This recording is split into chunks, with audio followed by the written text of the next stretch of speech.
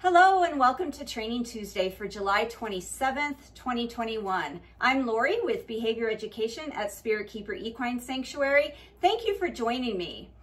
This Training Tuesday, I want to share a different type of training with you than you're used to seeing from me.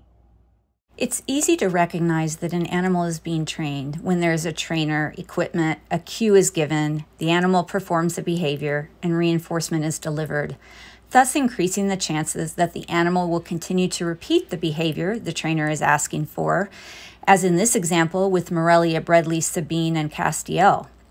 I'm cueing them with a target to move to its location. They must change not only their focus, but their direction of travel. Being able to ask the snakes to do this behavior and have them do it is very useful. I can get them to come out of hiding, move in and out of their enclosures, and even get them to come to me when they're loose and someplace I don't want them to be. It's pretty obvious this is training. Now what about this? This is Sarek, a 5-week-old python Regius who sought to come out of his enclosure not once but several times within an hour and proceeded to roam and explore until he became determined to go underneath a neighboring enclosure. What am I training him to do? What's this training for? You might be thinking that I'm teaching him not to go underneath those enclosures because I'm picking him up and moving him back to where he started. Well, I might be if he perceived what I was doing as punishment. Punishment eliminates a behavior or decreases the likelihood that it will occur again in the future. If Sarek viewed my picking him up as an aversive, that would be considered positive punishment.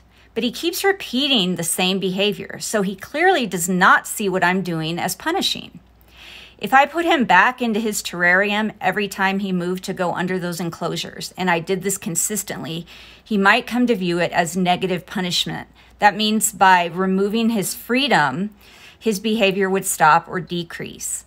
I'm not doing that. So what am I training? Have you guessed yet? I'm not teaching Sarek to perform a behavior. I am teaching him to accept something being done to him.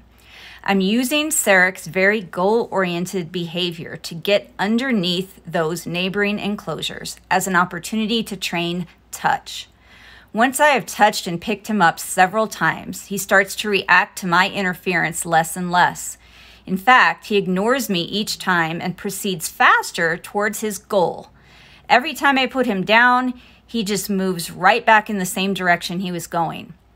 That's when I know I can proceed to training him to approach my hand and essentially cease to perceive my hand as a threat.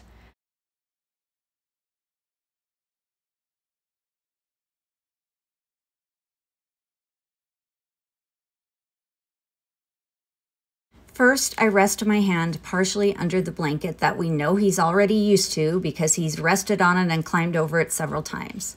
This doesn't faze him at all. He keeps going towards his goal, and my hand being there doesn't really faze him at all. In fact, I never even noticed that he paused or anything. He just kept going. So I pick him up again. I slowly and carefully move him back to his blanket. I do keep my hand on him longer because I'm trying to teach him to accept my touch for longer and longer periods of time.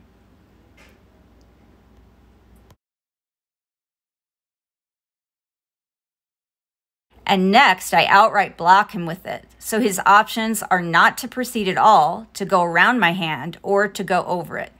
Well, he stops and appraises what's going on. He does pause for a few seconds.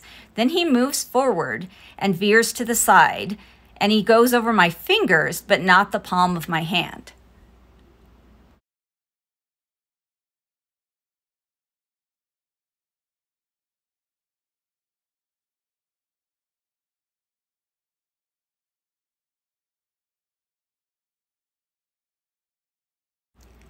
Here I put my thumb on him and he does pause for just a second before proceeding. He was very comfortable and relaxed, so I thought I would move forward a little bit more by not just allowing him to climb over my hand, but to put some pressure on him, and it didn't really faze him too much. I eventually picked him up and moved him again, and we actually went through this so many times I lost count. I eventually let him crawl under the enclosures because the vent is blocked. There's nowhere that he can go and get into trouble. I ended up feeding him underneath the enclosures because he went underneath there and got into an ambush position. He probably does smell mice under there because mice try to get up through the vents, although I do block those vents with screens so the snakes cannot get through them and the mice can't get up there. All in all, it was a very successful training session and I'm happy with how that went. I feel like he feels very comfortable with me now, being not only in his presence, but touching him.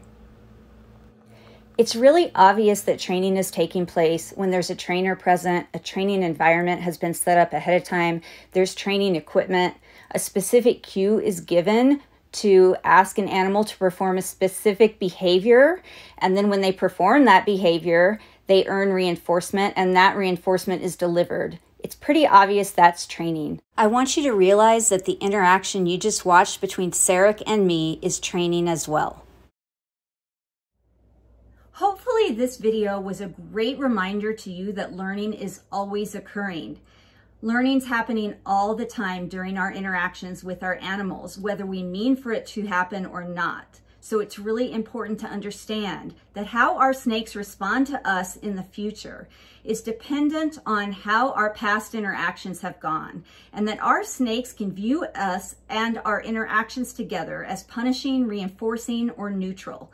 We really want to try to make interactions with our snakes reinforcing for them. We want to make sure that our interactions with our snakes, whether during a formal training session or just during an informal session where we're interacting, doing husbandry tasks, or where the snakes are just out for exercise, that we ensure those interactions are positive, that they have a positive valence for the animal, and that we avoid them developing negative associations with anything to do with us. You'll know if your snakes perceive your presence as something neutral or something positive or reinforcing, as long as their behavior is remaining comfortable and relaxed. Even if there's a few seconds of moderate stress, if they're returning to the green zone very quickly, then you know everything's going all right. But if you start to see stress behaviors that indicate they're not returning to comfortable and relaxed, or they're approaching threshold or going over threshold where they're fearful and distressed, then you want to stop that interaction.